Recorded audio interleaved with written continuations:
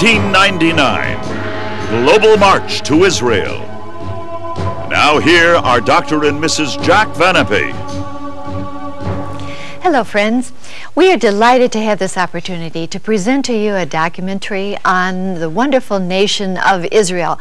I've never seen anything done on it in completed form, the past, the present, and the future of Israel, and we're going to attempt to do that for you right now. And Jack, you have spent a tremendous amount of time of research on this project. I started 12 months ago. I read every book available on the subject. I studied Encyclopedia Britannica, Encyclopedia Judaica, plus scores of magazines. I literally had hundreds of articles, and we're going to feature many of them, Rexella, today as we unfold the story from Israel's inception to its conclusion. You know, Jack, I'd like to begin the tape right now with a wonderful quote. Perhaps you've heard it, and it's stuck in my heart, and it certainly was a blessing to me. Queen Victoria asked her Jewish Prime Minister Benjamin Disraeli, "Can you give me one verse in the Bible that will prove it's true?"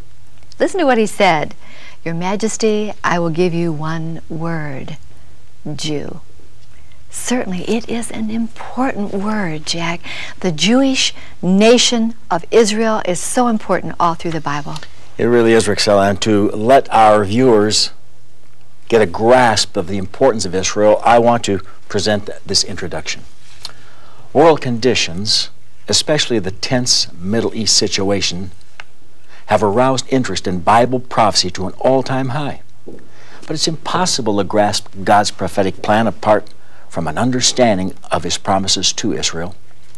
All prophetic truth revolves around the Jews. The Bible reviews their history and unfolds their future. The future of the world will be affected by the future of Israel. In this work, we'll give special attention to the dispersion and sufferings of the Jewish people, believing this will lead to a better understanding between Jews and Gentiles, and that it will help viewers to appreciate the Jewish longing for a national home. The history of the Jews during the past 2,000 years is a panorama of persecution. It is doubtful that any people have suffered so consistently and so long as have the descendants of Abraham, Isaac, and Jacob. Anti-Semitism is a cancer that never seems to heal. Although there have been periods of respite, this evil has erupted periodically, bringing misery and heartache to the children of Israel. Are we about to witness another wave of persecution of Jews? Old Testament prophets were careful to outline the events of the end time as they would affect Israel and the world. They saw a return of the Jews to their homeland in the latter days. Does the existence of the state of Israel fulfill that Bible prophecy? Today, most Christians are acquainted with the terms in the prophecy vocabulary, such as the rapture of the church, the tribulation period, the antichrist, the mark of the beast, Armageddon, and the millennium. What do these terms mean? And when will the events of which they speak find fulfillment? We present this study as an aid in understanding Bible prophecy as it relates to Israel and the world. This video will reveal that the only lasting source of peace after Israel's final Holocaust is the Messiah. Yeah, Jack, I was just sitting here thinking, what in the world would have happened to the world if the Jews had never been? Why, we would have missed so many scientists and great politicians and chemists and so forth, like Albert Einstein and so forth. Chaim Weizmann, the World War I chemist, Rubinstein, Paderewski, Bernard Baruch, great comedians. And you know why so many comedians have come out of the Jewish community? Because they suffered so horrendously down through the centuries, as we're going to see, that they used humor among themselves to alleviate some of the pain. But Rexella, this is something. Though the Jews constitute only 1/2% of the world population, they have received 12% of the Nobel Prizes. In other words, if they were 1% of the population, they would have 25% of the Nobel Peace Prizes. And if you carry that out to 4%, they would have it all. God, why, Great geniuses. Why do you think, Jack, God gifted them so much? Because in Genesis 17, God promised he would bless them in abundance. All right, where does God first mention the nation of Israel or the Jewish people, Jack, in the Bible? I'm going to go slowly on this because it's really interesting. In Genesis chapter 10, verses 1 to 3, we find these words, "Now these are the generations of the sons of Noah, Shem, Ham, and Japheth. And unto them were sons born after the flood." Now, I used to travel for a while with a great black preacher, B.M. Nottage. He was an elderly man at the time who held Shem, Ham, Japheth rallies to promote unity among the races. And so I first learned this from his lips. And he said, the father of the Jews is Shem, the father of the black people is Ham, and the father of the Gentiles is Japheth. When one studies this 10th chapter of Genesis, beginning with verses 21 to 31, he discovers 26 different sons who came forth from the loins of Noah and then Shem. When we get to the 11th chapter, beginning with verses 10 to 31, we find the genealogical table from Shem to, watch it, Abram. And I think you recognize that name as being the father of Israel and the father of Ishmael, the Arabs. When we get to chapter 12 of the book of Genesis, we have God's call to Abraham out of Ur of the Chaldees and promises to bless him in verse 3, saying, I will bless them that bless thee and curse them that curse thee. But watch it, when we get to the 14th chapter of Genesis, verse 13, his name is Abram the Hebrew. There's the beginning. Shem, Abram, the Hebrew. And then in Genesis 17:5, we go on to discover that his name is changed from Abram, A-B-R-A-M, to Abraham. Why? Abram means the exalted father.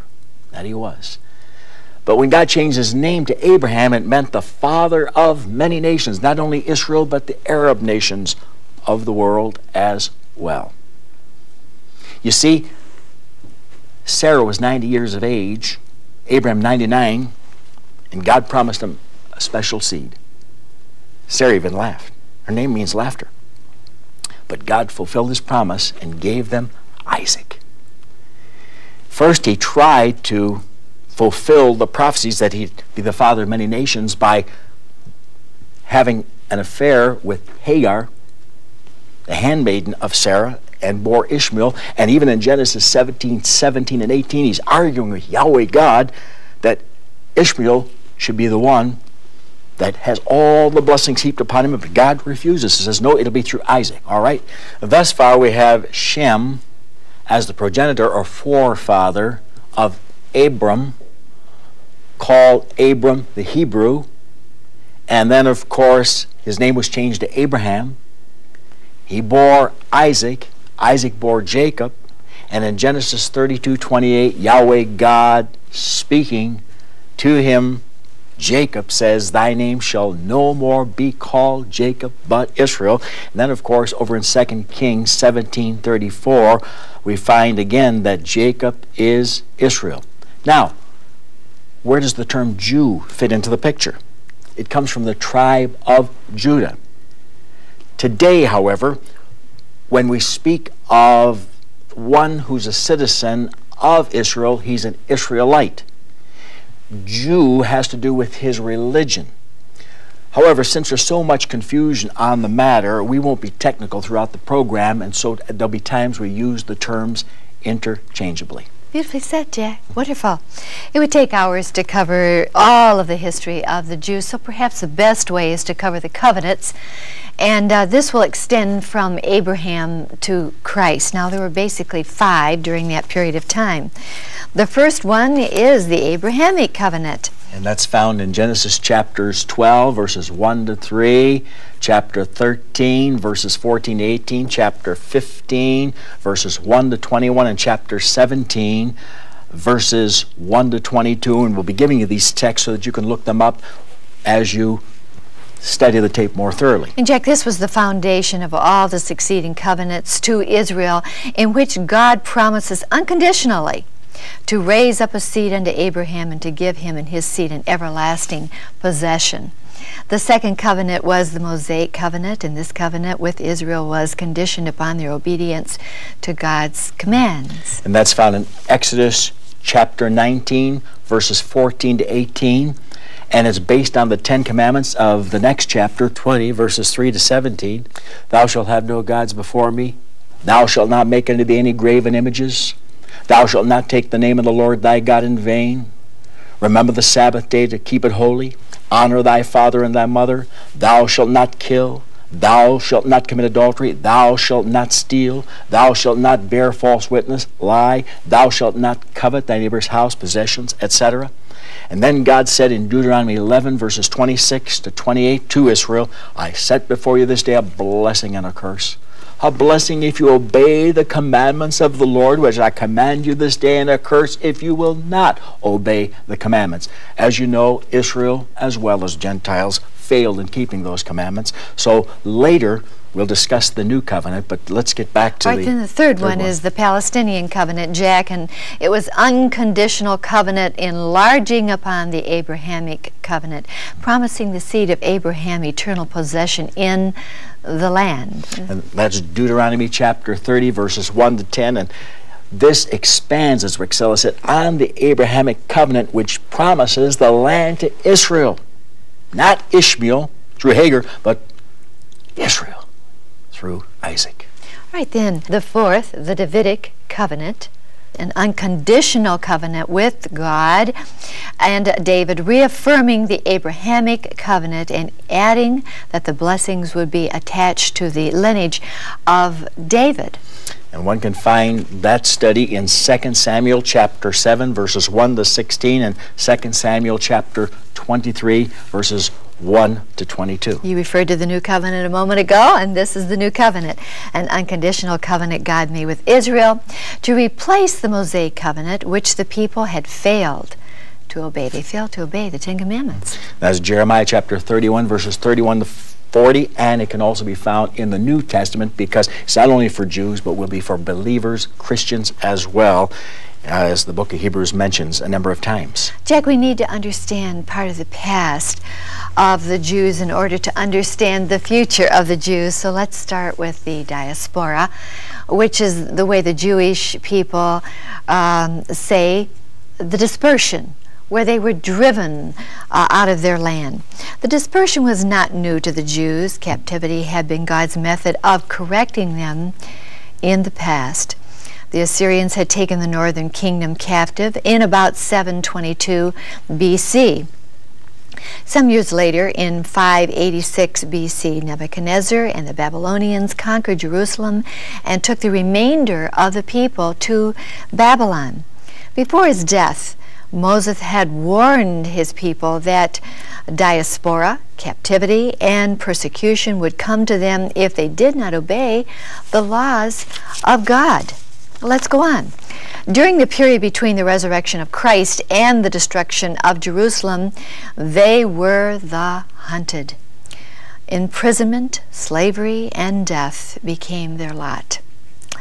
Those who remember about the Nazi nightmare, they will remember 6 million Jews who died in Europe. They might conclude that Hitler's hatred of this people was a phenomenon of the 20th century, but not so. For Jewish blood had been spilled across Europe and in other parts of the world for centuries. In taking the long look at history, friends, one sees that the Jews had been steadily marching toward Hitler's ovens ever since the fall of their beloved city in 70 A.D. So I'd like to ask Jack to do something for us. Give us a picture of what has happened since 70 A.D. Well, first of all, God told them if they wouldn't obey the commandments, there would be problems. They would suffer. And he said in Deuteronomy 28, verse 37, you will become a proverb, a byword. And then in verse 41, he says, thou shalt bear sons and daughters. The but you shall not enjoy them. Then in verse 67 he says, in the morning you'll say, would to God it were night. And at night you'll say, would to God it were morning. Because of the barrage of persecutions and holocausts that fell on these people. And I think your heart's going to be opened right now with compassion as you hear what these precious people have suffered for the centuries. You see, the devil hates the Jew. It's the Jew who gave us every book of the Bible but one. Luke, and then Acts, of course, because he also wrote the book of Acts. In Romans chapter 9, Paul says, I say the truth in Christ, I lie not, my conscience also bearing me witness in the Holy Ghost that I have great heaviness and continual sorrow. For I could wish that myself were accursed from Christ for my brethren who are Israelites. And then he says, who have received the adoption, the glory, the covenants, the giving of the law, the service of God, the promises, and of whom, as concerning the flesh, Christ came. God gave them every blessing. He allowed them to have these covenants, allowed them to write the commandments, and use a Jewish virgin, Mary, to bring his son into the world. So the devil hates this race because Yahweh God loved them. Deuteronomy 7:8. So he's done everything to exterminate them. Watch this for a moment. In AD 70, Titus, the Roman general, marched down to Jerusalem and slaughtered 1 million of God's chosen people. Now, I won't be saying AD all the time because that would become monotonous. So let's move on, knowing that it's in the 80 realm of history. In 135, Vespasian murdered 135,000 as this Roman general marched against them. In 312, another Roman leader came against Israel and murdered 500,000 Jews. Theodosius did so in 438. In 1020, Canute of England drove every Jew out of the land of England. They returned. So in 1272, King Edward I said, we must rid our nation again of the Jew. And by 1290 they had. In 1306, French farmers with pitchforks marched upon the Jews, stabbing them and driving them out of the land. 1348, they were driven out of the Rhineland, Germany. 1350, out of Prague, Czechoslovakia. 1492, King Ferdinand and Queen Isabel of Spain ordered every Jew out of the nation and put 800,000 of them into little boats, sending them out to sea where every one of them drowned. This is one of the reasons Christopher Columbus may have come to the new land to seek a place of refuge for Jews. In 1495, they were driven out of Lithuania. 1497, out of Portugal. There was no rest for these people. Let's move ahead. 1880 to the year 1900. Every single Jew was ordered out of Russia, and they all fled to England and the USA. That's why 75% of all Jews in England and America are of Russian background. Then, of course, history marched on. It was 1933. Adolf Schicklgruber, Hitler, came to power, murdered 6 million of these precious people in his concentration camps and gas chambers. But what we forget is that Joseph Stalin murdered more than 6 million of these Jews, but we seldom mention this maniac. Oh, I'd hate to be in the shoes of these two men right now as they burn in the fires of hell, and rightfully so. But here's a little interesting background, Rexella. We find that these persecuted Jews had a longing for a place where they could set their foot, where they wouldn't be slaughtered, killed, massacred in a wholesale way. And it was 1895 when Theodor Herzl, an Austrian Jewish newspaper man, went to Paris, France to cover the trial of Alfred Dreyfus, a military genius in the French army who was accused of passing secrets to the Germans. When Herzl came to Paris, his heart was crushed, for he saw the mobs storming the prison crying, "Kill the Jew! Kill the Jew!" He never forgot it. He went home to Austria and wrote a book called Der Judenstaat, the Jewish State. 2 years later, he called for a Zionist conference, 1897 in Switzerland. They came from all over. It was well attended, and when it was concluded, he said, "I have laid the foundation for our own homeland." 50 years later, May 14th, 1948, it came into existence, and they called that new homeland Israel. There was another young man at the time who was studying the writings of Herzl, named David Groen, or Green. And he, as a newspaper man, went to Israel, stayed, became the editor of the Zionist paper, and changed his name to David Ben-Gurion. Recognize it? But God was with the Jewish people. For the Ottoman Empire, the Turks had controlled Palestine for 400 years. Then in 1917, a miracle happened. General Allenby decided to march against the Turks. And the airplane had just been discovered, and he sent 2 of his British pilots over the heads of the Turks. They had never seen men flying as birds, Isaiah 31:5.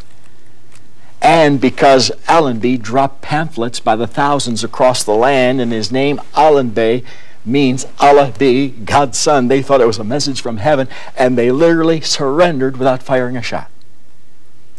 That created a hunger for the Jew now to go to his land, because the Turks were no longer in charge, and the British had a warm spot in their heart because Chaim Weizmann invented some of the weapons the British used to win World War I along with the USA. And then Adolf Hitler came to power, murdered 6 million of these people. And now this was the beginning of the longing in their heart for their land. So they've really suffered. And the land they now have, they call Israel. They deserve.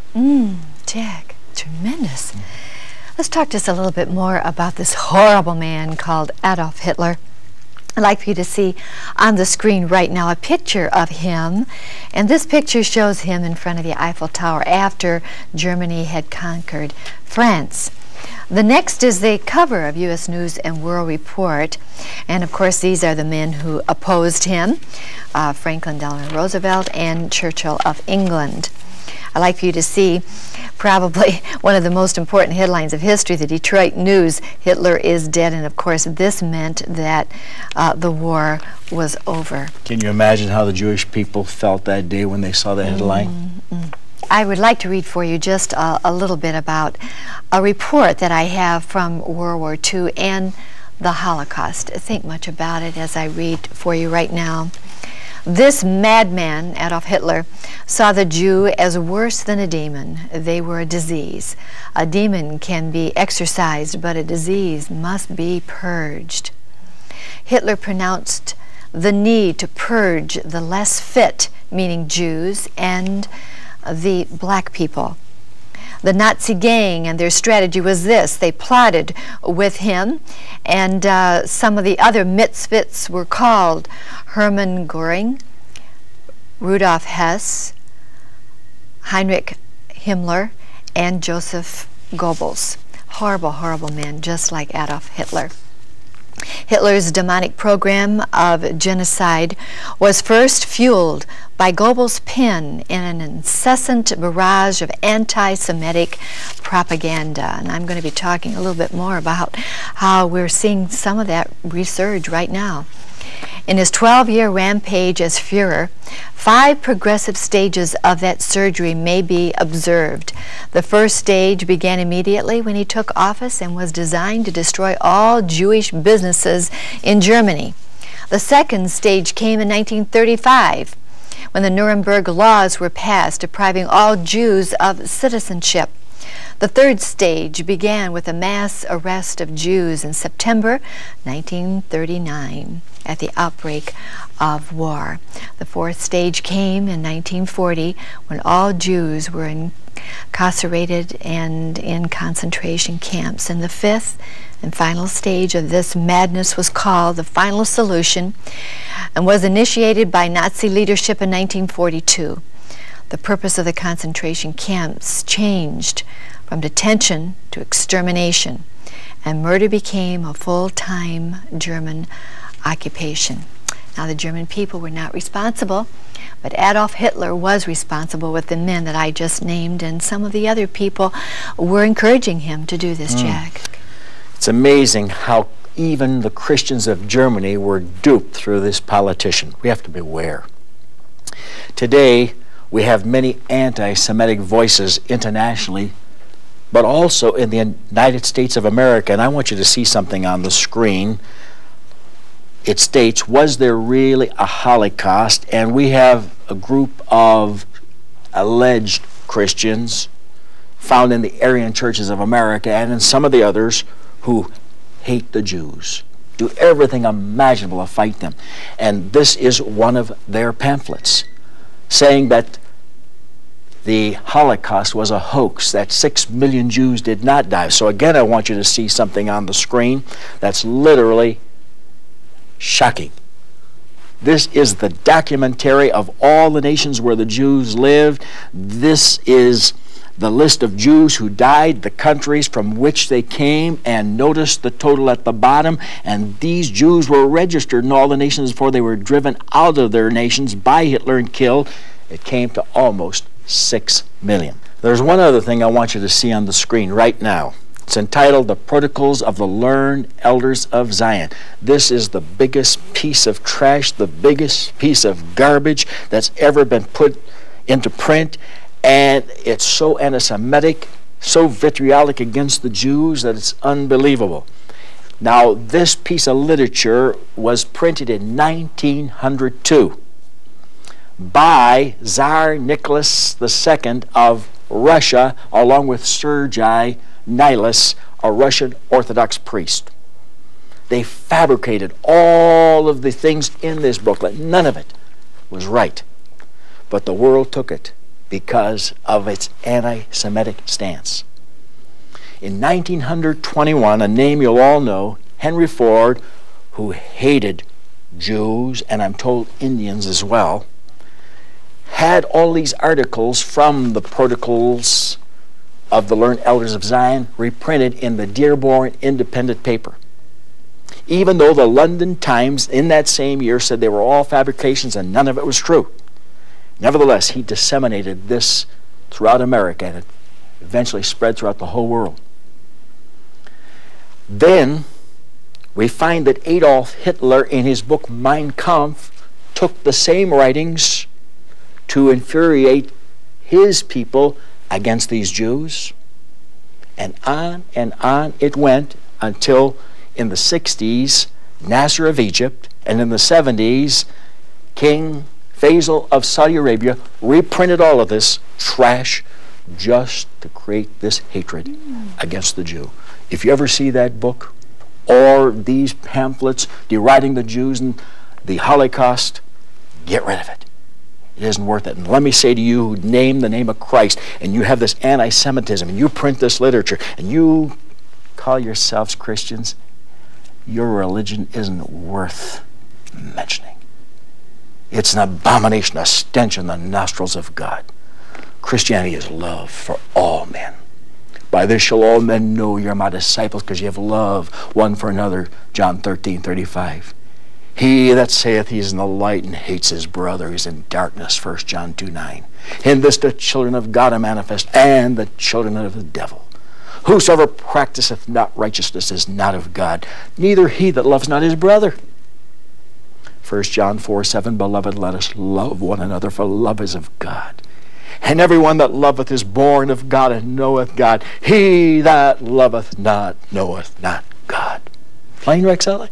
He that loveth not knoweth not God. If a man say, I love God, and he hates his brother, he's a liar. 1 John 4:20. The Holy Spirit said that. That's real Christianity. Love for others. You need to love the whole human race. And I say that because many of our precious Jewish friends say, we have no respect for Christianity because the Christians are the ones who've hated us. Well, the Christians by name, not Christians by heart. Let me just insert one little thing here, Jack. You know, I have a very good Jewish friend, and she does alterations for me. And I was witnessing to her, and she said, you know, Rexella, I find it very hard. You know, I was in one of Hitler's concentration camps, and she showed me the mark on her arm, and she said, he was a Christian too. I was amazed. Some of the Jews think that Hitler was a Christian. He was baptized in the church. So was Joseph Stalin. He studied for the priesthood. Between these two men, something like 12 million Jews died. Well, I had the wonderful privilege of showing her he wasn't a Christian. We've just talked about the diaspora and the dispersion of the Jews around the world. And but I'm so happy to say that the Word of God announced that the diaspora guarantees their return to the land God promised them in Jeremiah 31:10 and 11. And in fact, Bible scholars for the past 300 years predicted that the Jews would return to their own land in the latter days. A man by the name of Increase Mather, who was the president of Harvard College, wrote in 1669 the first of many volumes on prophecy entitled The Mystery of Israel's Salvation. He wrote that there was no doubt the Jews would return to the land of their fathers. Dr. Winchester wrote in 1800 that the return of the Jews to their own land is certain. And in 1852, a Reverend Bickersteth wrote a book entitled The Restoration of the Jews to Their Own Land. In 1918, Dr. David Barron wrote in great detail about the coming return of the Jews to their land. Well, let's see what's happened. In 1900, there were 50,000 Jews in Palestine. In 1922, there were 84,000. In 1931, there were 175,000. In 1948, there were 650,000. And of course, this is when they became Israel. And in 1952, there were 1,421,000. And today, there are approximately 3.5 million Jews in Israel. Thus, the number of Jews has increased over 120 times in the last 100 years. That's quite some statistic. And it never happened for 25 centuries, 2,500 years. So what has occurred is not just happenstance. It's the fulfillment of the Word of God, like these scholars of the last 300 years predicted would happen because they stood upon the foundation of this book. Now, where are these prophecies found? Ezekiel 36:24, Yahweh God says, I will gather you from among the Gentiles, gather you out of all nations, and place you into your own land. In Ezekiel chapter 37, we have the vision of the valley of the dry bones. Remember the spiritual? Them, them, dry bones, them, dry bones. The ankle won't connect to the head bone. Stick to speaking, honey. Be patient, I'll soon have that on a Go label record. What does it mean? The prophet sees these bones arising out of graveyards, flesh and sinew forming on them, and the bones arising in a lively state and walking around. He tells us this is not symbolical, mythological language. For verse 11 says in that 37th chapter, these bones are the whole house of Israel. Now, there was no Israel for 2,500 years, but God says that these Jews scattered to all the Gentile nations of the world would arise, be resurrected, come back to life, and return to their own land. And they have. And they're there to stay. The prophet Amos says in chapter 9, verse 15, I will plant them in their own land, and they shall no more be pulled up out of their land, which I have given them, saith the Lord God Yahweh. Well, not only did the Bible teach that the Jewish people would be restored, but that they actually would become a nation. Listen to this. I think it's going to bless your heart. The time was 4 p.m. The date was Friday, May 14th, 1948. A black sedan pulled up to the front of the Tel Aviv Museum. Out of the back seat emerged a short, white-haired man with his wife. A policeman posted on the pavement saluted. The old man drew himself up stiffly and returned the salute proudly. He then climbed to the steps hurriedly to the museum's entrance. He had been born in 1886 as David Gruen or Green in Russia. As David Ben Gurion, his adopted Hebrew name, he met that day with other members of the Jewish Agency to issue a proclamation that men throughout the world thought never would be made. It stated, "Today a Jewish nation is born, and its name is Israel." A very good question, I think, right at this point that we could ask Jack. Was this the beginning of the end of the age, do you think, Jack? It really was, and I'm proud of America because Harry Truman was the first to congratulate the new nation called Israel. This was the beginning of the end. Yes. Why? Listen to Jesus, Matthew 24, verses 32 through 34. He said, "Learn a parable of the fig tree. When his branch is yet tender and putteth forth leaves, you know that summer is nigh. So likewise, when you shall see all these things, all the signs of Matthew chapter 24, Mark chapter 13, Luke chapters 17 and 21, all these things happening simultaneously with the fig tree coming to life, Israel becoming a nation, then know that my coming is near." How near? Even at the door. "Verily I say unto you, this generation." And some have figured that to mean that the Jewish race would never be obliterated because Genea can mean race, but that's not what he's saying here. This generation, the one that lives to see the fig tree coming to life, shall not pass till all these things be fulfilled. Now, oftentimes you've heard the expression that Israel is the fig tree, but it's never been proven to you, so let me do so. There is what is called the law of first mention in the Bible. When anything is mentioned the first time, it becomes that throughout God's holy word. All right, Joel 1:7, an enemy is invading Israel of old, and God says, "They have stripped or barked my fig tree, Israel." Then in Hosea 9:10, God says to the Israelites of old, "I saw your fathers, your forefathers, as the first ripened in my fig tree." No doubt about it. Jesus said, when the fig tree comes to life, and it did, May 14th, 1948, then the generation living to see it shall not pass. How long is a generation? 51.4 years. I used to think it was 40 years because of Psalm 95, verse 10, but watch this. In Genesis 12:4, we have the age of Abraham. There he is again recorded. He was 75 at that point in time.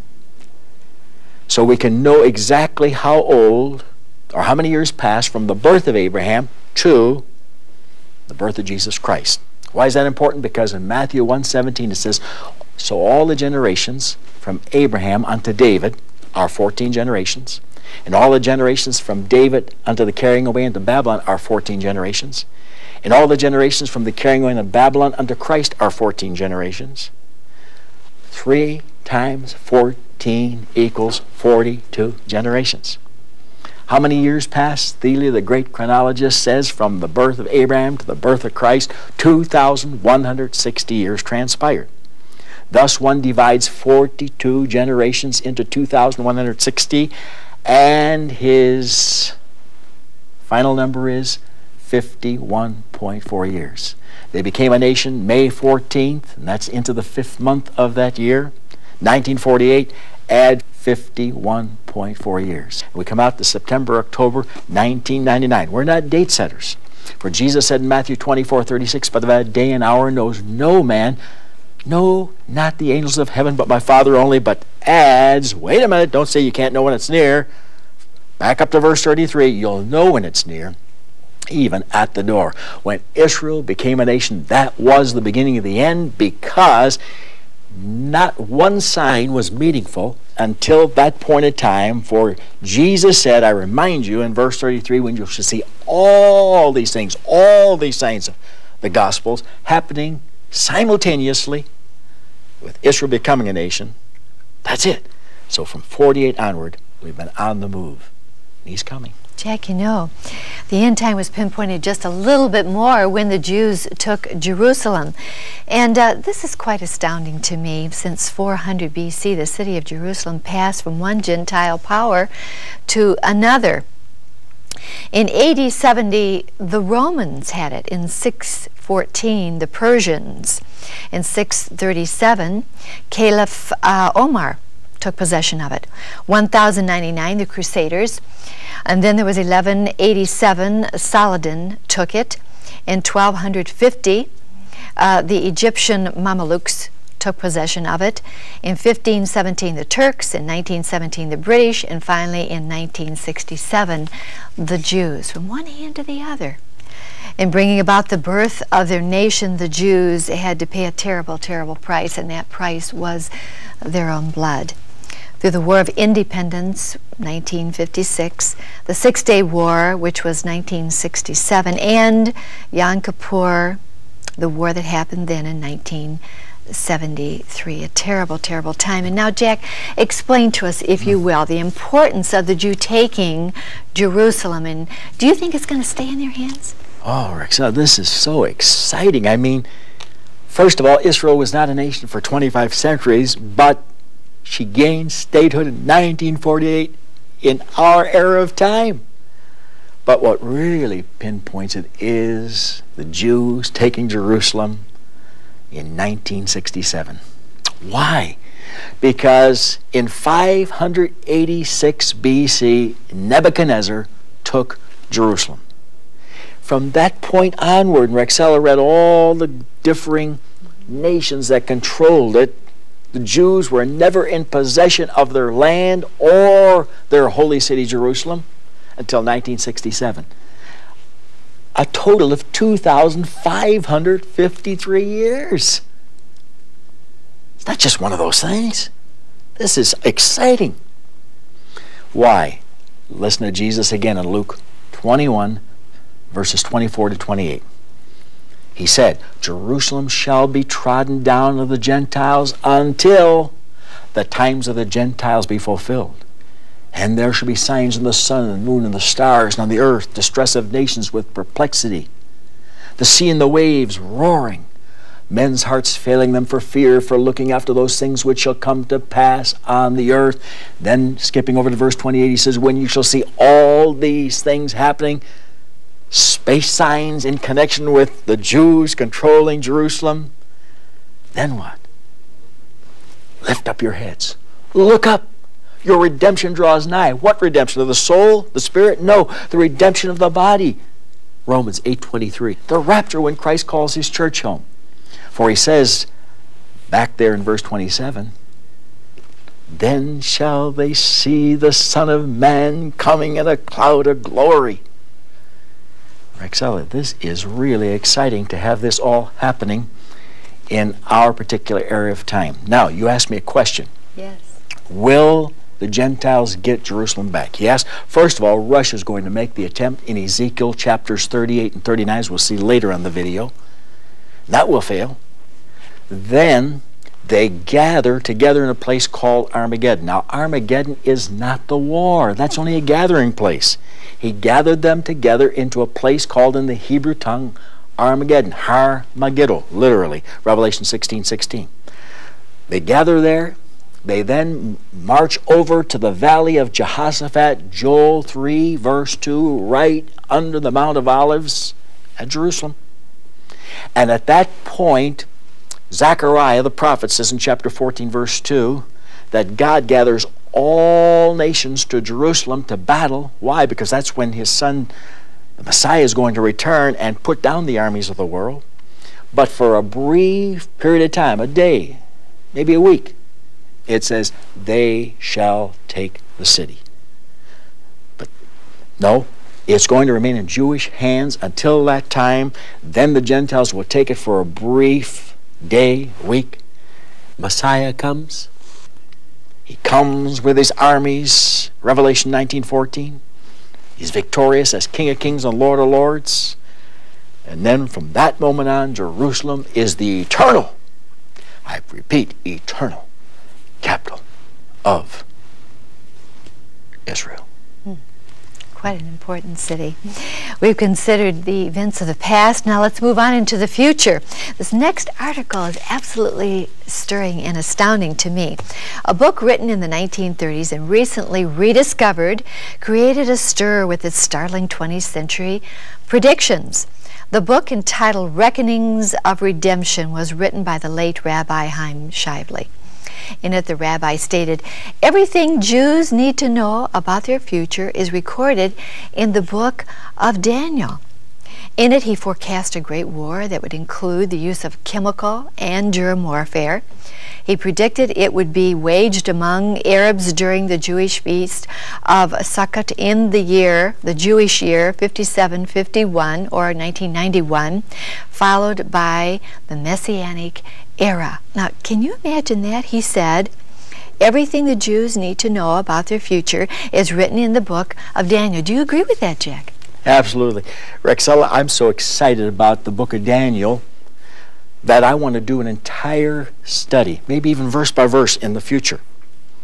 About a year ago, I saw that everything concerning the future is found in the 12 chapters of the book of Daniel, and I thought I was the only one who had ever seen it.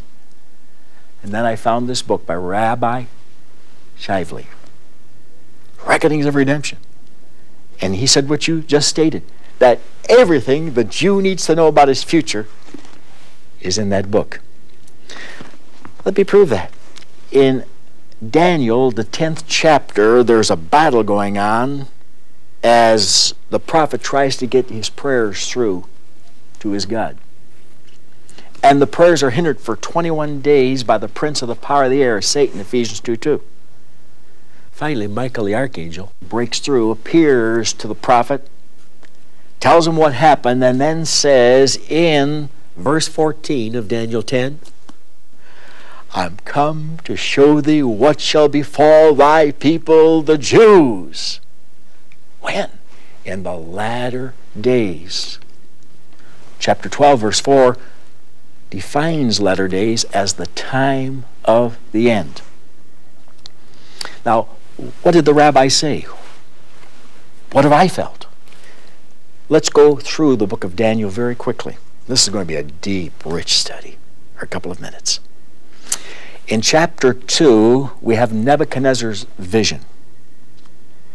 And he had this dream where he saw this great image, but forgot what his dream was. He called together his magicians, astrologers, soothsayers. Said, I had a dream and I can't remember it. Tell me what it was or I'll have you put to death. Oh, they couldn't do it. He killed many of them. Someone said there's a prophet whose God is Yahweh. He prays 3 times a day. Let's call him. Daniel came before the great king and said, I am not a great genius, but I have a God in heaven who reveals secrets. Daniel 2:28. Daniel went to prayer. God showed him what it was. He went before Nebuchadnezzar and he said, you saw this image. It had a head of gold, chest and arms of silver, stomach and thighs of brass, 2 legs of iron, and 10 toes of iron mixed with clay. You're a genius. No, I've got a great God. Let me tell you the interpretation. The head of gold is you, Nebuchadnezzar, king of Babylon. But soon the chest and arms of silver will destroy you. And it happened. And Cyrus and then Darius marched upon Babylon and took it. Then he said, in history will come the stomach and thighs of brass, Greece under Alexander the Great, who will crush the Medes and Persians. It happened. Then he said there will be 2 legs of iron that will smash Alexander's empire, and the 2 legs of iron will represent Rome. Then right at the end time will be 10 toes iron mixed with clay. Revived Rome. If you want to really study this, get my video, 2 hours in length, on the EC Antichrist, because I believe that revived Rome is presently the EC, or common market. Same nations. Wish I could get into that. All right, chapter 3 of Daniel, we have the story of Meshach, Shadrach, and Abednego, 3 Hebrew children. They are to bow to these foreign gods, but they love Yahweh, the Almighty, and they won't. So the king has them cast into a fiery furnace. And I love verses 24 and 25. For Nebuchadnezzar, the king, looks into the fiery furnace, and there's no harm. And he said, did we not cast 3 men bound into the midst of the fire? They're not being harmed. And then he adds, lo, I see 4. And the 4th one is like unto the Son of God. This was a theophany, a Christophany, as it's called in theological terms, an appearance of Christ in angelic form, to protect his Hebrew children. These were Israelites, these were Jews, and it's a picture of God protecting his people, the Jews, during the tribulation hour. That's what he's going to do when you get to the 12th chapter, verse 1. There shall be a time of trouble such as never was since there was a nation, and at that time, Daniel, thy people shall be spared, saved, delivered. Get it? The Jew will be going through the tribulation, as we'll prove a little later. The church will be gone, Revelation 4:1. But they're spared. God protects them in a divine way. In chapter 7, we have again Daniel's dream of the 4 beasts: a lion, a bear, a leopard, and finally a composite beast, which has the features of all the others. Again, the empires: Babylon, Medo-Persian, Greco, and Rome. Revived Roman Empire, the EC. Now, out of this empire, in chapter 7, this antichrist arises and has world dominion and control. He devours the whole earth, chapter 7, verse 23. All dominions shall obey and serve him, verse 27. He is the king of fierce countenance, chapter 8, verse 23. He makes a covenant with Israel for peace. In chapter 9, verse 27, he confirms the covenant with many for 1 heptad, 1 week, 7 years. And we'll talk more about that contract because God showed me something unbelievable recently. Then, of course, in chapter 10, we started with that because he said, I'm going to show you, verse 14, what shall befall thy people, the Jews, in the latter years, the time of the end. He adds, as you continue reading that, at that time, the end, Michael will return. Why? To fight the prince of Persia. Who's Persia? The Medo-Persian Empire, the chest and arms of silver, Iran and Iraq. This thing that recently happened in Iraq is going to happen again. Read Revelation 9, verses 14 to 16. In fact, as the Orientals march across Iraq and through the Euphrates River, it's against Israel. That's exactly when Michael returns to fight. Revelation 12, verses 7 to 12. Study it when you have time. Then, of course, this Antichrist comes to power and fools the Jews because he says, I'm here in the name of peace. He enters in peaceably, chapter 11, verse 21. He comes in peaceably, verse 24, but he honors the God of forces, verse 38.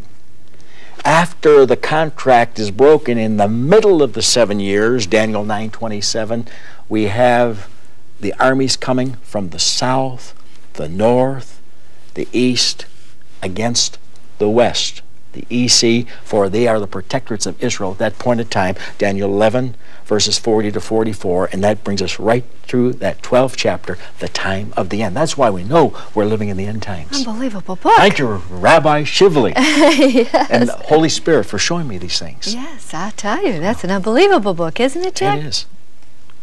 The prophecies concerning the Jews going home to their homeland and becoming a nation and taking Jerusalem have been fulfilled. But there is one additional prophecy that I'd like to talk about right now, and that's the final tribes of the Jews returning from around the world to Israel. Well, this is interesting, Rexella, because first of all, we mentioned the return of the Jews a few moments ago because some had to return in order to have a nation, in order that they might win the battle to take Jerusalem. But once they had statehood, once the fig tree had blossomed, once they had taken Jerusalem, then a second wave of Jews would come right before Messiah returns. This is what we're discussing now. All right, Jack, Syria is the first nation I'd like to mention about the Jews going home. The curb is lifted, and the Jews from Syria began a great exodus. Israel flies Jews out of Ethiopia, and we all remember that great airlift, don't we? The airlift culminates 17 years of secret Israeli links to Ethiopian government, and this is taken out of the Washington Report on Middle East Affairs. Oh, let me get at that for a moment. This is exciting. You know, when we talk about Jews, we usually think of those who have the characteristics of Groucho Marx or Milton Berle. But those are the Ashkenazi Jews from Europe. They're Oriental and black Jews. And the black Jews settled in Ethiopia and were called Falashes. Now, what happened was one of two things. The Queen of Sheba, and this can be found in 1 Kings 10:13, visited Solomon. They undoubtedly had an affair, and Menelik was born, a black Jew. He stayed for a while, later went back to Ethiopia, and with his mother, the Queen of Sheba. Or in Exodus 2:21, Moses was married to a black Egyptian, Zipporah, and bore children. So the genealogical line can come from either one of the two. This is exciting because Operation Moses, 1984 and 85, was so led by Yahweh God that even Muslims helped these black Jews escape. The airlift took place at Khartoum, and they flew to Belgium because, and I'm proud of this, I'm Belgian. Right. Belgium said, we will help these black Jews get back to Israel. So from Khartoum, they went to Brussels, Belgium, and then from there to Israel. And they had 6,758 Ethiopian Jews during that first lift in 1984 to 85. Later came Operation Solomon, where the remaining 14,500 went home to Israel. Now, these people hadn't even been in an automobile. They lived in the backward parts of Ethiopia, but they always knew they were Jews because they kept Shabbat, Sabbath, and the rite of circumcision. When they got on the planes, and not even in seats, just loaded those planes full, they were frightened, but they believed that Isaiah 40:31 was God's promise to them, that they should mount up with wings as eagles. And they went home. But the interesting thing is, the black Falashes of Ethiopia, when they settled in that land, said, we will never, never go back to Israel until it's time for Mashiach, Messiah, to return. And that's our Christ. They're back. He's coming. All right. Soon. Let's talk about Exodus from Russia. Operation Exodus ship brings Russian Jews to Israel. Russian Jews inundate Israel. And again, Operation Exodus exceeds expectations. And then from the New York Times, last tribe of Jews return from Russia. And listen to this. This is from the Jerusalem Post. In 10 years, most Jews will be living in Israel. That surprised me, Jack. That's very significant, though, isn't it? We already said that the Ethiopian Jews said we'll never return until it's the hour for Messiah to come, but this article from the New York Times saying that the Jews from Russia were the last tribe really ties it together. Why? Jeremiah 3:17 and 18. Beginning with verse 18, we'll back up. It says, they shall come together from the land of the north. Draw a line from Israel to Russia, and you've got a straight line north. From the north to the land which I've given them for an inheritance, Israel, May 14th, 1948. But at that time, Jerusalem shall be called the throne of the Lord. Verse 17. What time? When they come as the last tribe from the north, Russia, then it's time for the throne of David to come back into existence and power. Who sits on the throne of David? Jesus.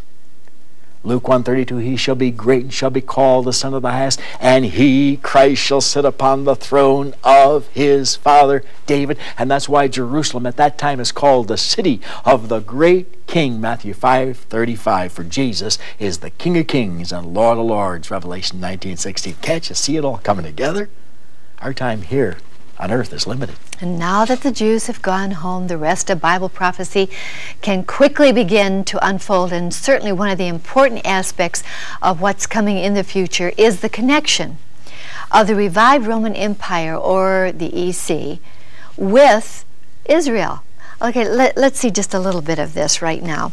The European community, in a major turnabout, has decided to negotiate an enhanced role for Israel in the economically integrated Europe. They're already taking a role there. The EC is going to make room for Israel. Yes. Yes.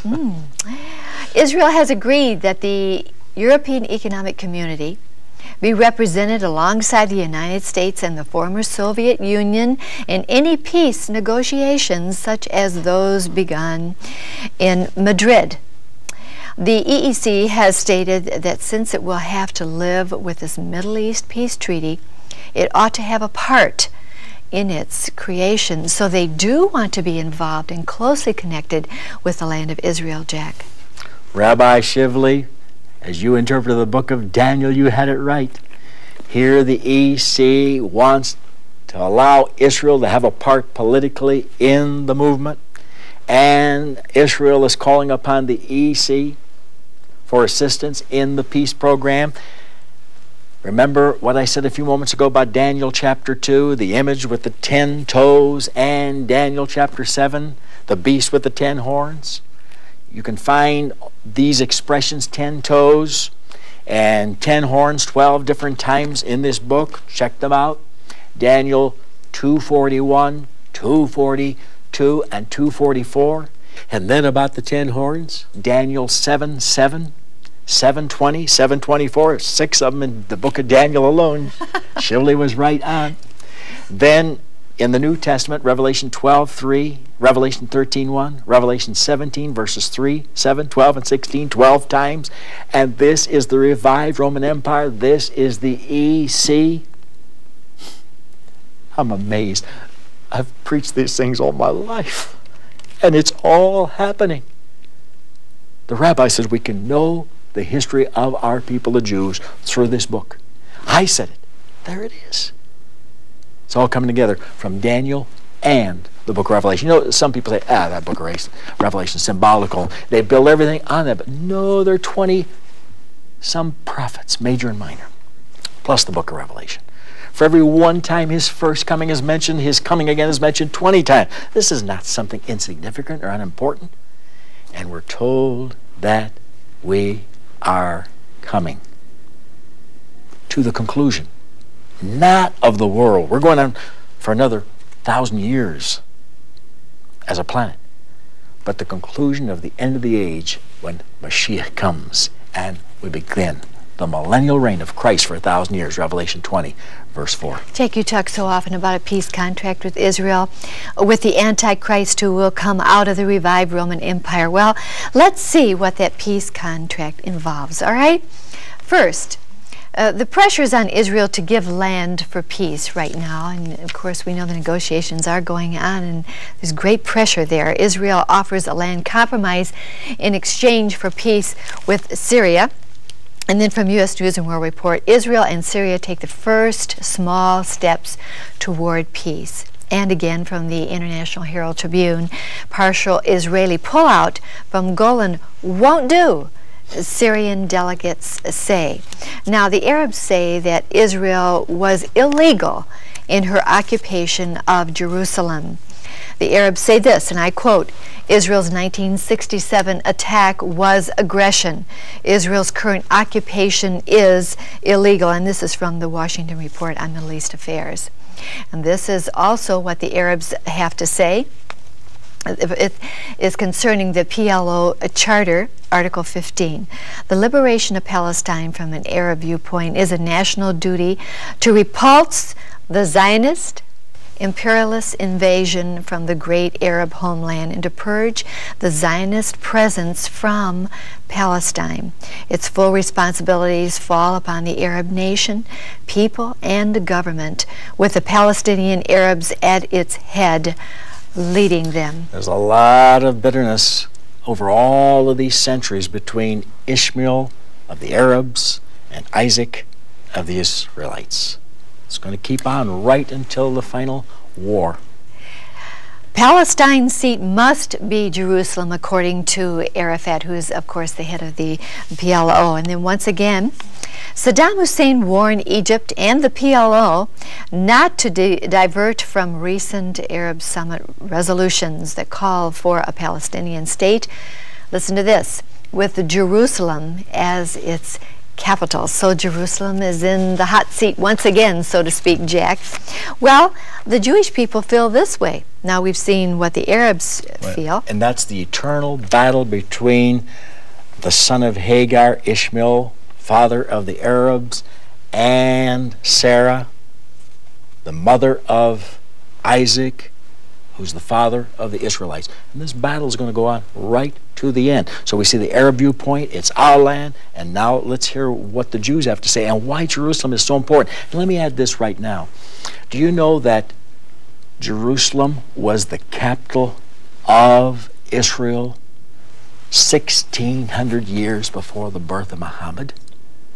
And do you know that they didn't even care about Jerusalem till 1187? A few thousand years later, when Muhammad proclaimed it the third in importance city of the Muslim faith. Mecca, Medina, 1, 2, and then Jerusalem. So it's not really that important to them, but it is important to the Jewish people, and here's why. Here's an article by Solomon Ostrovsky. Jerusalem still the key to Palestinian problem.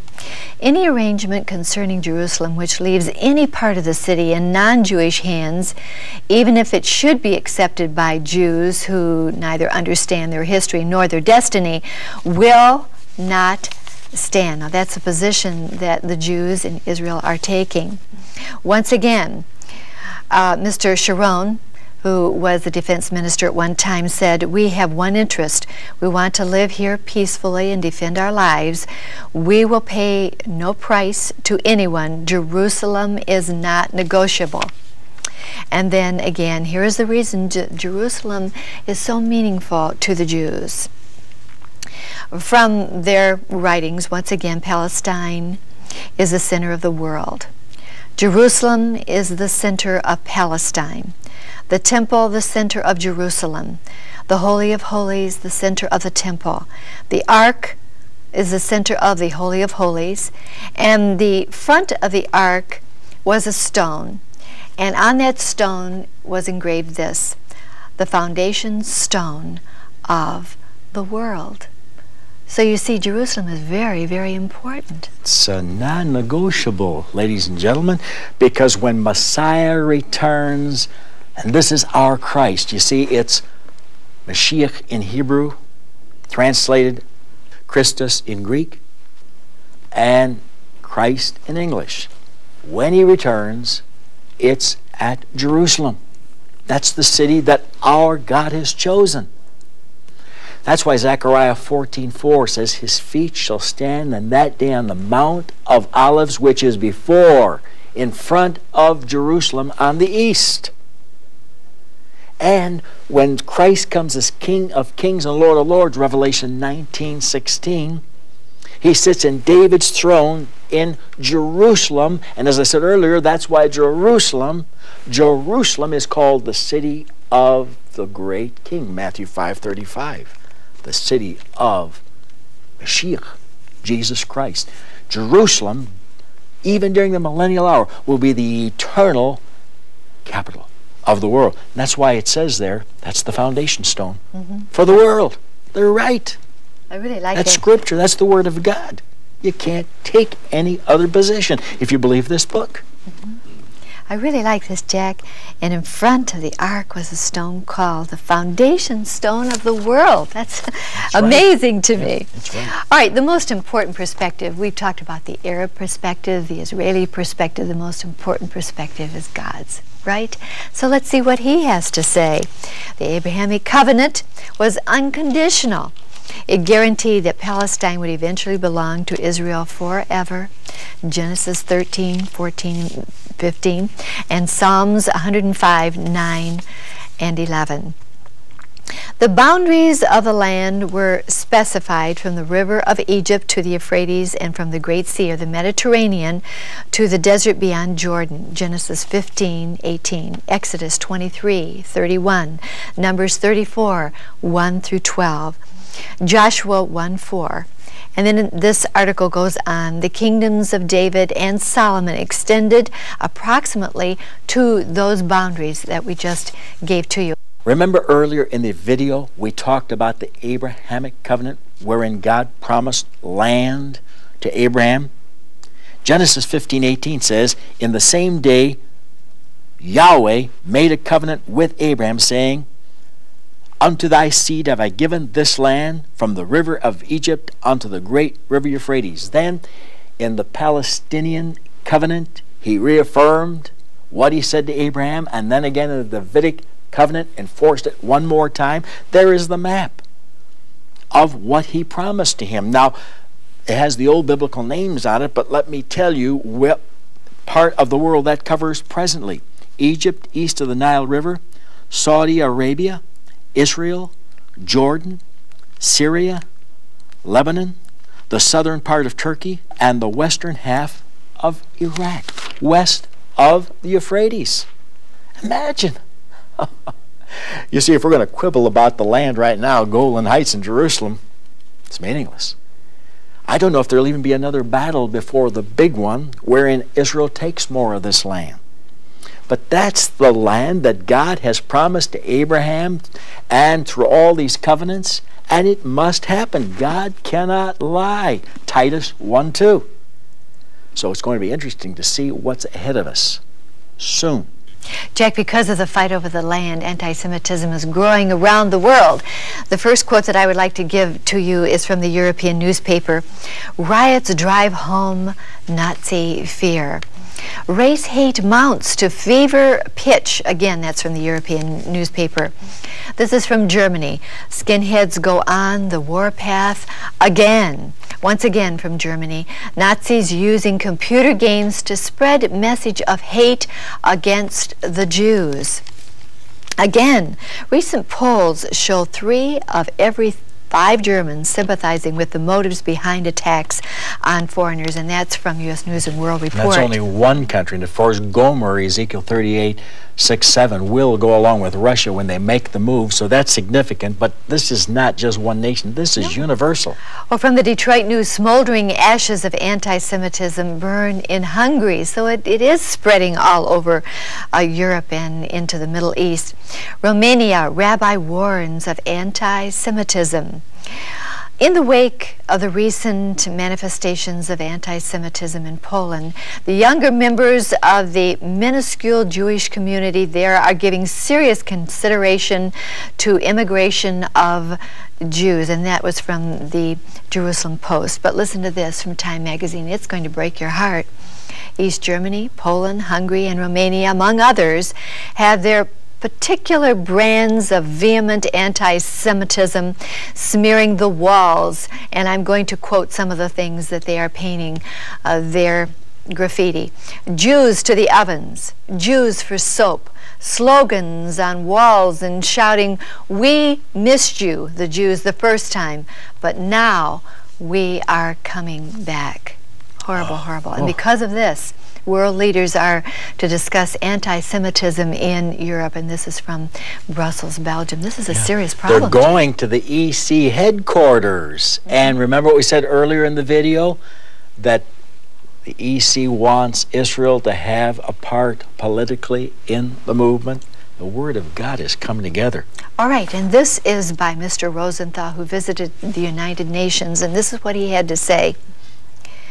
Every time I visit the United Nations, the the same two sensations take hold, fascination and nausea.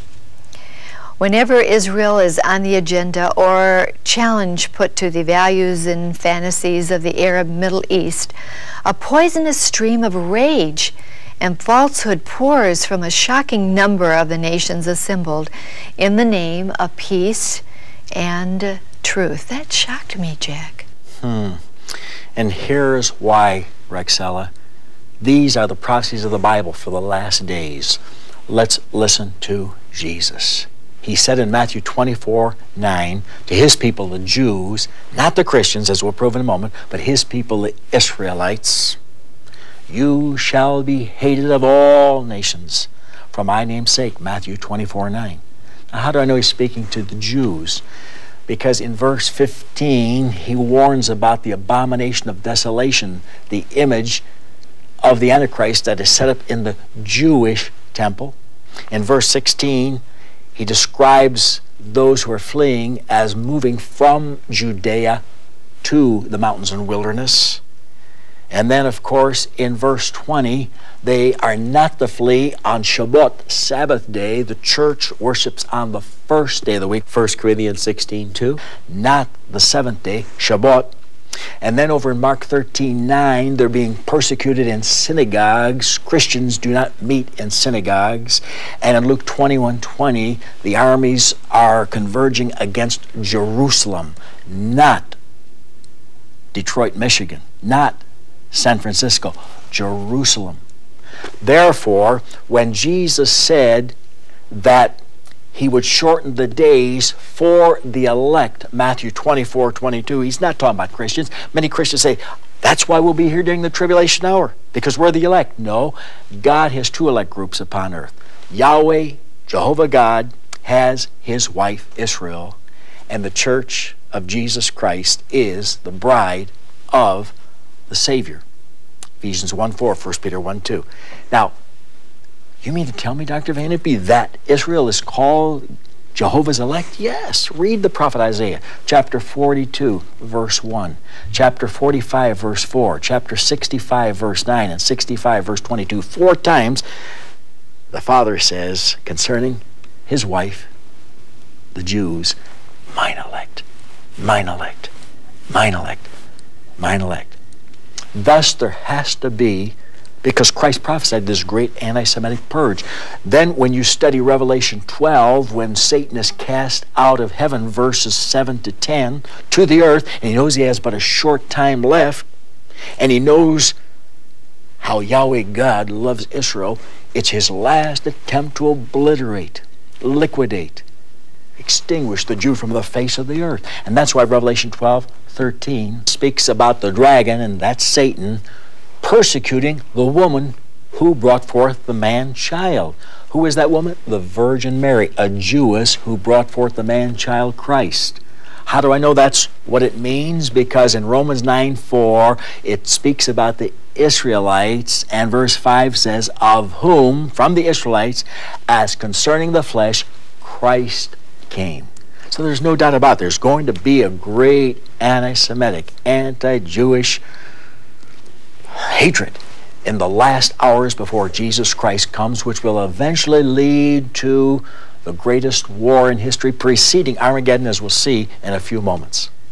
Jack, in the midst of all this anti-Semitism, the Bible teaches that a world dictator, and we call him the Antichrist, will arise, and he will make a peace contract with Israel and all the world, all the nations, and eventually set himself up as a god in a temple in Jerusalem. Okay, let's discuss now. I'm going to ask Jack if he'll discuss just a little bit about that peace contract. Will you do that, Jack, please? Right. We've talked about the EC earlier in the tape, and this world leader, this dictator called the Antichrist, rises to prominence in Revelation 13:1. I saw a beast. He's called a beast because, remember what we said earlier? In Daniel 7, verses 4 to 8, there are 4 beasts. The 4th is a composite beast with 10 horns. And so I saw this beast, referring back to that, rise up out of the sea of nations, having 7 heads and 10 horns. Now, this king of fierce countenance, Daniel 8:23, comes to power on a peace platform. He shall come peaceably, Daniel 11:21. He shall enter in peaceably, Daniel 11:24. But he really honors the God of forces, Daniel 11:38. He's a military man. And war galore is going to follow, but he convinces the Jews and the other nations that he can make peace with them for 7 years. And that's recorded in Daniel 9:27. He shall confirm, watch this, the covenant with many for 1 week. And that's the covenant of peace for 1 heptad. In the Hebrew Bible, it's heptad. We say decade for 10 years. The Jew says heptad for 7 years. So it confirms the covenant of peace for 7 years. Now we may have other peace contracts, but unless, number one, it's for 7 years, unless, number two, it is, watch this, the covenant. The covenant. Not a covenant, but the covenant. That's the Abrahamic covenant. God showed it to me recently. For this land that stretches all the way across to Iraq. Land for peace, negotiating for what's there now. But somehow the Jews are going to get a hold of more land because the covenant will come into effect for 7 years. But in the midst of the 7 years, he causes the sacrifice and the oblation to cease. He is, of course, going to sit in a temple in Jerusalem. The Jews are offering their sacrifices again, and he stops it all after 42 months.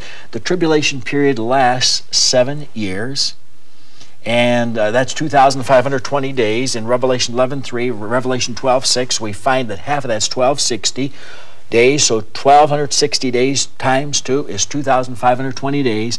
So first, the Bible teaches that this Antichrist, when he comes to power on this peace platform, is controlled by Satan. And the dragon gives him his power, Revelation 20, verse 2, and the dragon is Satan.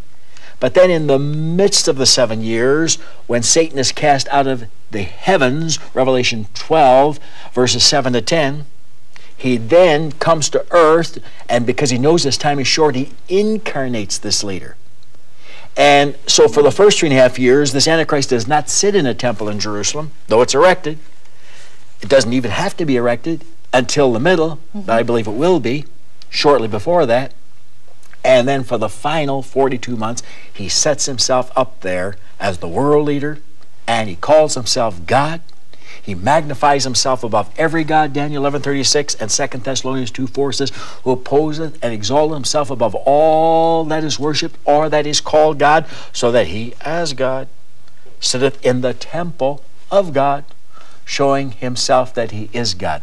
And that peace contract is broken, as we'll see in a few moments from now, when Russia marches against Israel. They say, let's go against the land of unwalled villages, against them that are at rest and dwell safely, Ezekiel 38:11. Israel, since becoming a nation, May 14th, 1948, has never been at peace, has never been at rest. They've had all the wars we mentioned earlier in the video. But when that peace contract is made for the land, the Abrahamic covenant, then Russia marches. A moment ago, I talked about a temple. I think you're going to find this very exciting. Oh, Roxana. I'm so excited about this because this is Irenaeus, the church father from AD 185. This is 1,800 years ago. And this is for you folks who say, oh, there'll be no millennium. That's mythological. That's symbolical. Wait a minute. The greatest church fathers of the first 300 years of Christendom taught there would be a millennium, taught there would be a 1,000-year reign of Christ. And Irenaeus was one of them. Oh, right. You've got to get every word of this. He said this in AD 185. When this Antichrist shall have devastated all things in this world, he will reign for 3 years and 6 months and sit in the temple at Jerusalem. And then the Lord will come from heaven in the clouds, in the glory of the Father, sending this Antichrist and those who follow him into the lake of fire, but bringing in for the righteous the times of the kingdom. Jack, that is really something said in 185. It's exactly what this book says if one takes it literally. And by the way, you folks who think there'll be no millennium, who think we take it on one isolated text, Revelation 20, verse 4, ought to get my series on Revelation Revealed, for I've got scores, at least 50 scriptural portions of the Bible to back documentary proof that there will be a millennium. And Irenaeus said it, and he had it right. Why? Because he believed this book.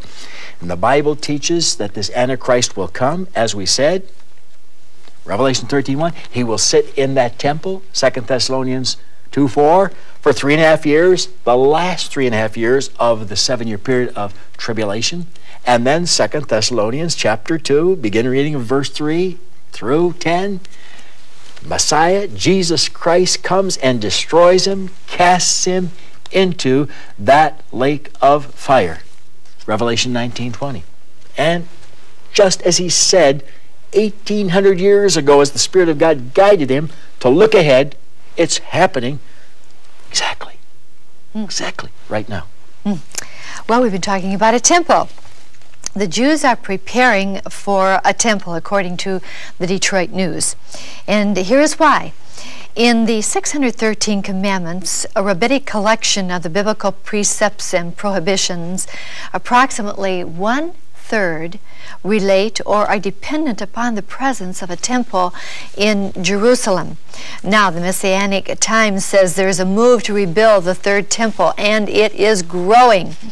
Rabbis expect to rebuild the temple, according to the Miami Herald.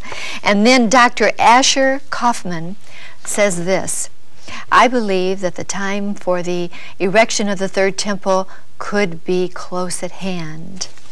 Well, the man who's going to do that, build the temple, is a 53-year-old man in Jerusalem right now, and his name is Gershon Solomon. And this is what they say about him. They're building the temple as a project which dominates Solomon's life. He believes it is the reason God has chosen him to live. And again, to build a temple, you've got to have a mount. Israel may soon take Temple Mount.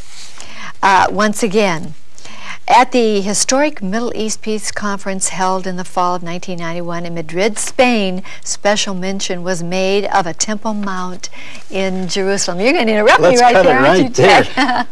Special mention was made of the Mount at the Madrid conference when the EC and the other nations met with the Israelis and the Arabs to discuss the future. This isn't just happenstance. I've said it many times on this video.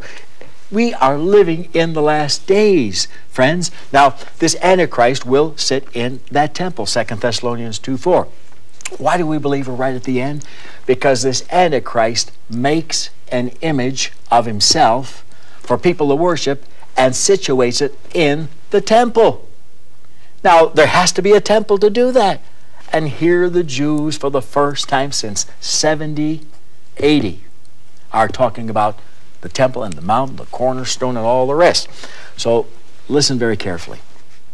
When this Antichrist comes to power, Revelation 13, verse 15 says, he had power to give life unto the image of the beast, that the image of the beast should both speak and cause that as many as would not worship the image of the beast should be killed. Who is the beast? Revelation 13:1, this Antichrist. And we get that term beast from that composite beast in Daniel. Remember Rabbi Shively, 1935? From the composite beast with 10 horns in Daniel 7, verses 4 to 8. All right? He makes an image of himself. The world is told they must bow to it. Now, Daniel speaks about such an image in chapter 12, verse 11, and calls it the abomination that maketh desolate. In chapter 11, he also mentioned an original one when Antiochus Epiphanes, and that means the exalted one, set up an image of his Greek god, Zeus, in the Jewish temple. He'd just been to Egypt, conquered it, but things weren't going as he desired, and he left Egypt, and on his way back to Greece, slaughtered thousands of Jews and set up this image. And it was called, let me repeat it, the abomination. That's what it was, that makes the temple desolate. The abomination that maketh desolate. All right? The crowds of the day called him Antiochus Epiphanes, the madman. And he was. He even made the Jewish people, the 25th of every month, because he was born on the 25th, come and bow to this image, and even desecrated the temple with sows. And as you know, Jewish theology is against even the eating of pork. Well, he is the forerunner, the picture of the final antichrist who will come, who will set up his image. And Jesus said in Matthew 24:15, and again in Mark chapter 13, when you shall see the abomination of desolation, spoken of by Daniel the prophet. Christ is quoting this Old Testament prophet Daniel. Standing where it ought not, the Jewish temple, then let them which be in Judea flee, because the horrendous last 3.5 years of the tribulation is about to fall upon them. But remember, none of this can happen, as predicted in the Bible, till there is a temple. Now, there'll be 2 temples, Rexella. I believe the one that Antichrist desecrates could be the 3rd temple, and then that there would be a 4th temple. It's mentioned in Ezekiel chapters 40 to 48 that Messiah himself supervises upon his return. Well, every temple, Jack, needs to have equipment and vessels in it. And at present, 53 of the 103 vessels the Bible says were used in the ancient temple have been or are in the process of being constructed. Now, I think that's exciting, don't you, Jack? They're over halfway. Among those are the golden crown of the high priest, the priestly garments, a copper wash basin for the purification of the priests for temple service, implements for sacrificial service, and the high priest's lottery box, and a set of incense utensils and incense spices, and the silver trumpets for calling worshipers to the temple.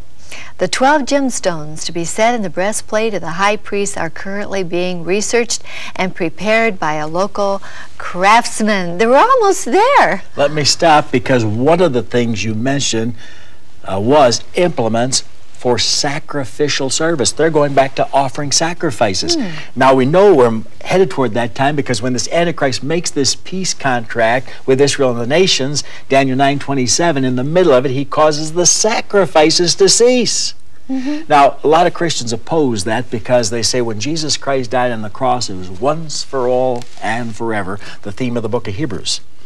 But that presents no problem, because they are also offering sacrifices in the final millennial temple when Messiah himself is here in Ezekiel 40 to 48. But why? Well, we Christians look to Christ for salvation, and his work at Calvary was the finished product. But we still, in 1 Corinthians 11:23, take the communion supper in remembrance of his body and shed blood.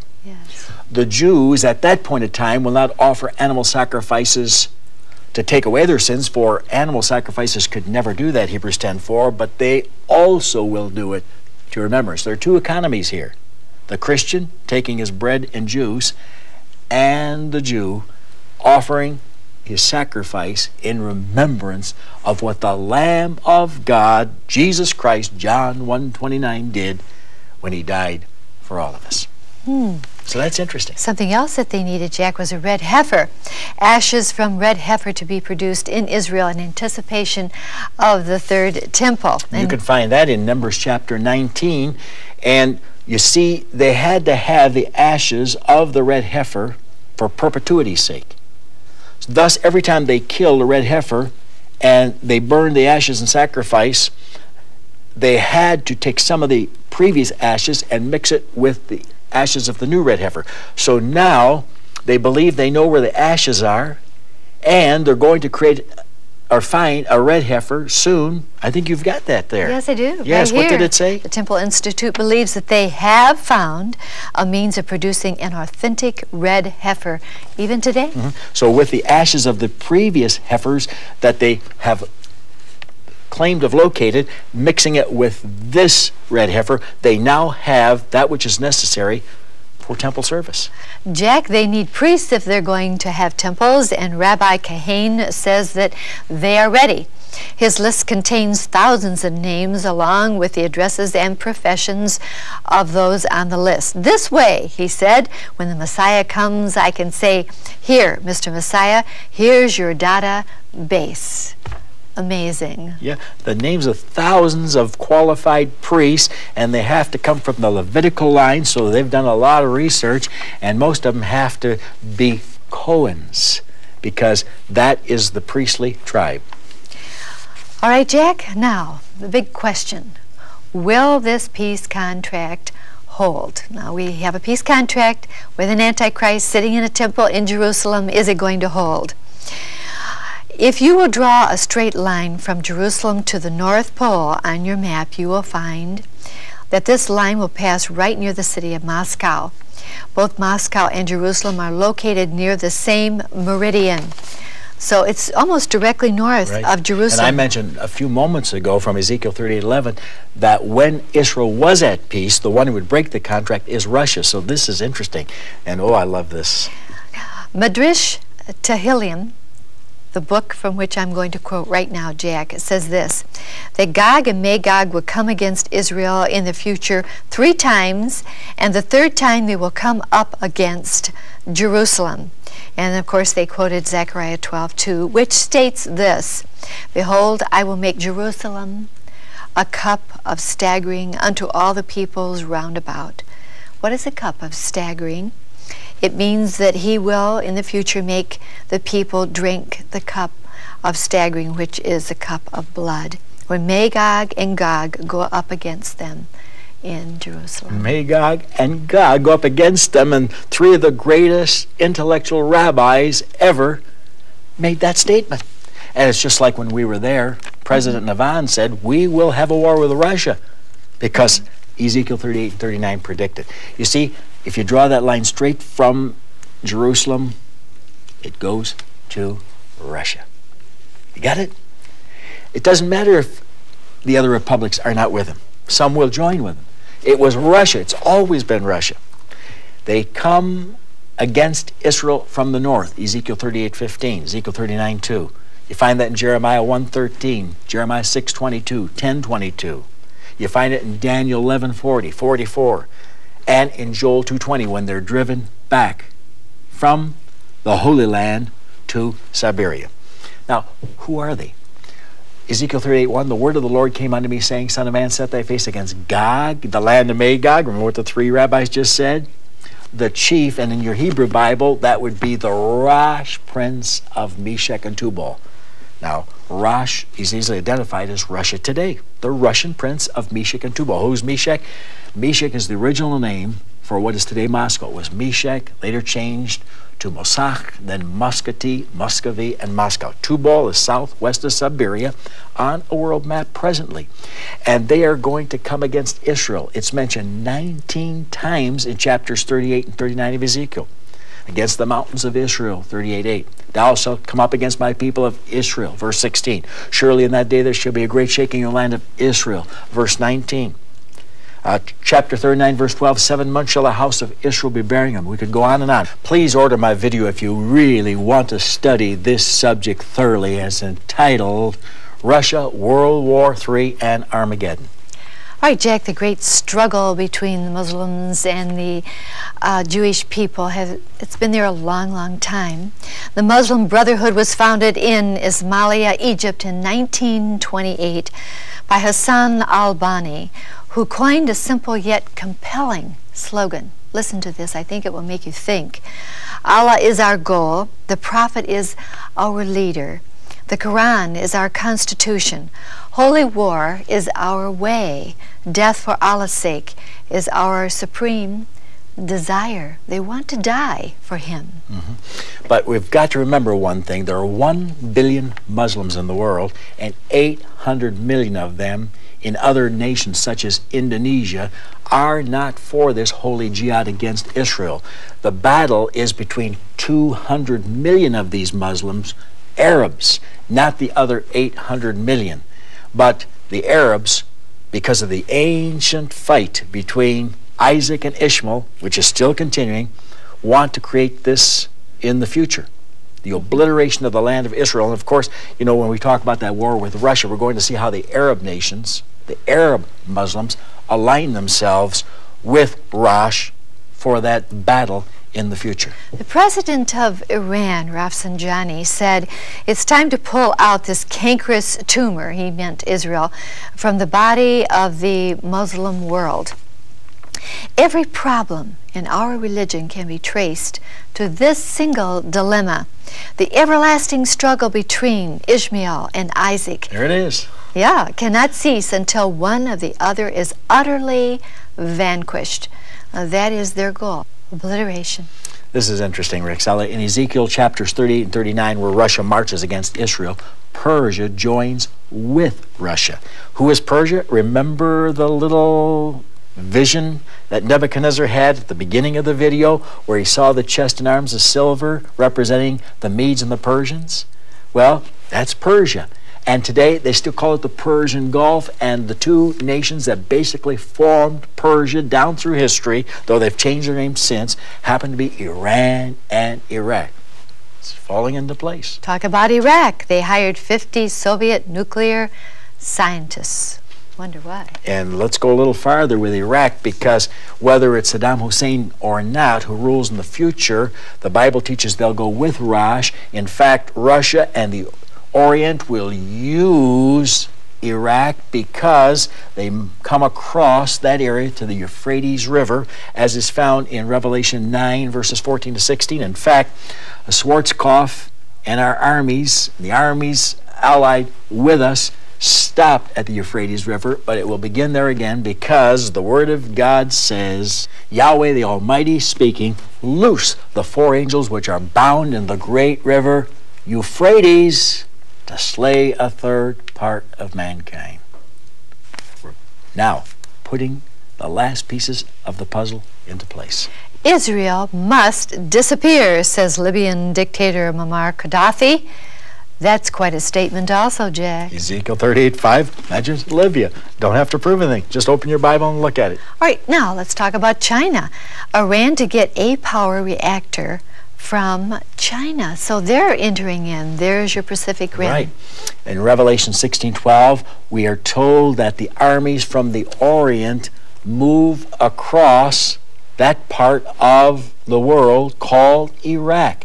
The 6th angel poured out his vial upon the great river Euphrates, so that the way of the kings of the east, literal translation, the kings of the sun rising, might be prepared. So as we see Iran, Iraq becoming bosom buddies with China and Japan in the future, and that Oriental grouping, they'll move across there on the march to Israel. They'll come from the south first, as Egypt leads a federation, or at least aligns them to go with Russia. Then they'll come from the north, Daniel 11:40, and then from the east, Daniel 11:44, as all the nations from the 4 points of the compass, north, south, east, and west, converge for the greatest war in history, just preceding Armageddon. Turkey's going to play an important role also. Turkey to cut flow of Euphrates. Once the project of 15 dams and 18 hydroelectric power plants is completed, Turkey will have a stranglehold on the waters of the Euphrates and Tigris rivers. So she's very important also. I just quoted the verse, but let me repeat it. It's so powerful. Revelation 16:12. The 6th angel poured out his vial upon the great river Euphrates, so that the kings of the east might march across it on dry ground. That's amazing. This could not happen until now, but now with her 15 dams, they just need to pull the levers and they can dry up portions, and it says the Tigris and the Euphrates rivers. Yes. Exactly. And of course, Tagarma at that time will shift its allegiance to Russia, because she is the Tagarma of Ezekiel 38:6. Now, friends, the last event to take place just prior to the return of the Lord is this terrible, terrible war that we've been talking about that will take place in Israel. Perhaps this is why the Jews are all looking for a Redeemer, and they call him their Messiah. From Time magazine, Jews are setting dates for Messiah. Rabbi Sneerson says the miracles in Israel and the conclusion of the war are testimony that the Messiah will soon arrive. And then once again from the Seattle Times, House of the Messiah is ready in Israel. It's even a brownstone, sort of after the fashion in Boston, I guess. This is so beautiful. For when Messiah comes, it is not the end of the world. We are not doomsday prophets. We believe there is going to be a tribulation hour, and it's going to be a bloody time, especially the last 42 months or 3.5 years of this period. But at the end, Jesus Christ comes as King of Kings and Lord of Lords, Revelation 19:16. There is the Battle of Armageddon, and the armies of the world come against Jesus Christ at that point. Psalm 2, verses 1 to 5. Revelation 19:19 says, I saw the beast. Remember him? That composite beast in Daniel 7? That beast that rose up out of the sea of nations in Revelation 13:1, having 7 heads and 10 horns. Now he says, this is the finality of it all, I saw the beast and the kings of the earth and their armies gathered together to make war against him, Jesus Christ, that sat on the white horse of verse 11 of Revelation 19.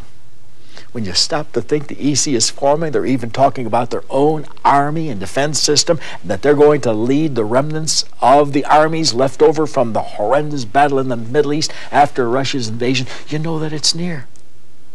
But then Messiah sets a peace. You see, they tried peace under the false Christ, the antichrist. And be careful that you're not looking for the wrong one. Jesus mentioned that in Matthew 24, verses 3 and 24, as you read the entire chapter. But this true Messiah, when he comes, is the Prince of Peace, Isaiah 9:6. The other one's going to claim peace, but he'll be one who honors the God of forces, Daniel 11:30, but not Jesus. And when this Prince of Peace comes, then they beat their swords in the plowshares and their spears in the pruning hooks, Isaiah 2:4. Then the spiritual is going to be true. Ain't going to study war no more.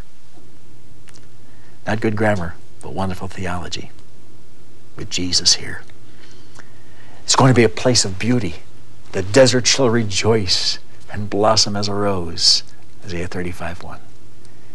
It's going to be a place of health. For Isaiah the prophet said in chapter 35, verses 4 and onward, then the eyes of the blind shall be opened, the ears of the deaf shall be unstopped.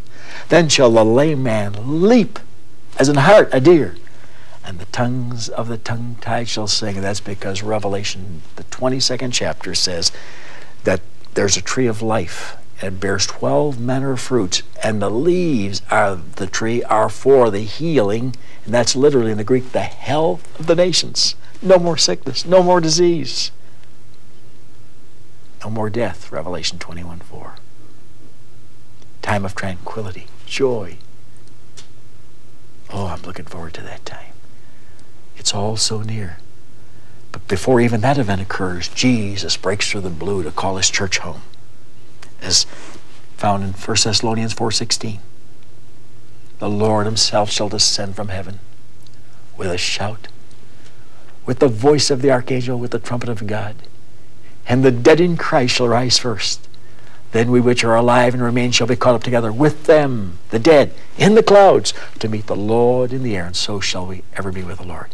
Are you ready for the shout of Revelation 4:1? Come up hither.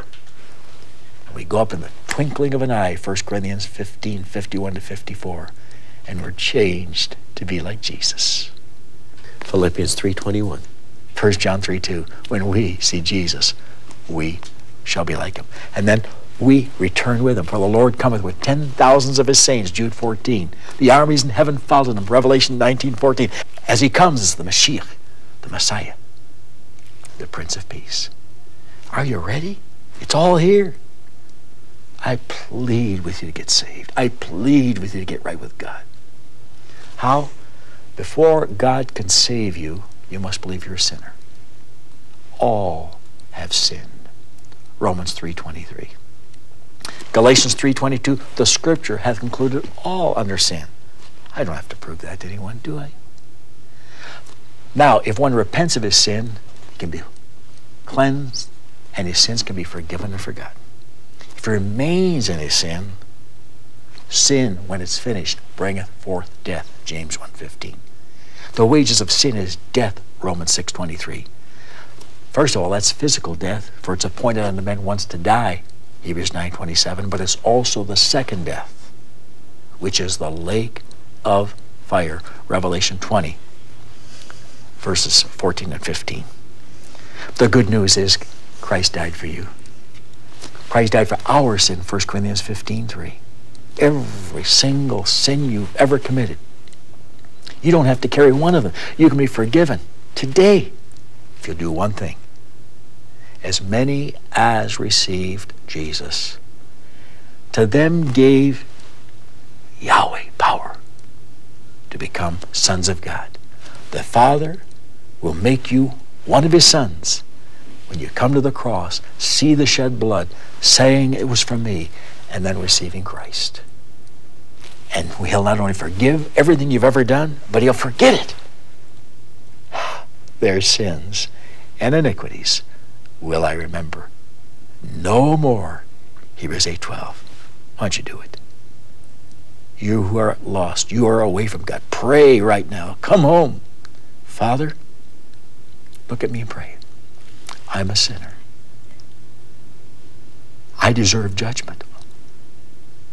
But you died for me, for my sin, shedding your blood to cleanse me, to wash me, to save me. I receive what you did for me. I receive you as my Savior. Come into my heart, Lord Jesus. Save me now. In your name. Amen. Amen.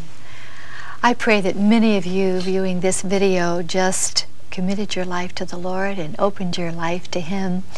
And if you did, would you please write to me? I'd love to send this little booklet to you, absolutely free. First steps in a new direction. I guarantee that if you know the Lord Jesus in this hour of uncertainty, you'll not have fear. I love what the psalmist said in Psalm 56:3. Whenever I am afraid, I will trust in you. The best antidote for fear is faith. Remember John 14:1-6. When Jesus concluded that portion of Scripture, he said, I am the way, the truth, and the life.